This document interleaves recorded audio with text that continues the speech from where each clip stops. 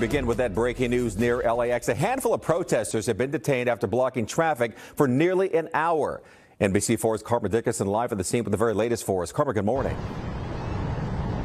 Good morning. The good news is traffic is back and open and back to normal. As you drive along Century Boulevard here, you can see the pathway going into LAX is clear, but that was not the case an hour ago. As you mentioned, protesters took over the area, protesting the war in Gaza, the war in Palestine, but also taking issues with some other international conflicts. Namely, there was some graffiti not far from us talking about Sudan and other international conflicts. Now, LAPD primarily is handling this issue, also assisted by airport police. They say that they dispersed the protesters, and at this point, things are clear. We do want to show you some videos you're seeing from overhead, giving you an idea of what this area looked like as the protests began to come to a close. As you can imagine, quite a busy travel day, people coming back from that Christmas travel, but also potentially heading out as people start to make New Year's plans, going on to area that is getting closer to the airways.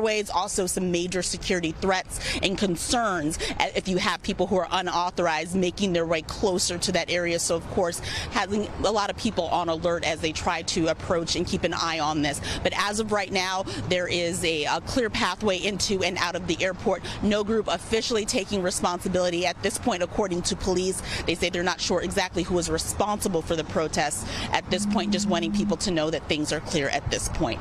Reporting live near LAX, I'm Dickerson, NBC4 News.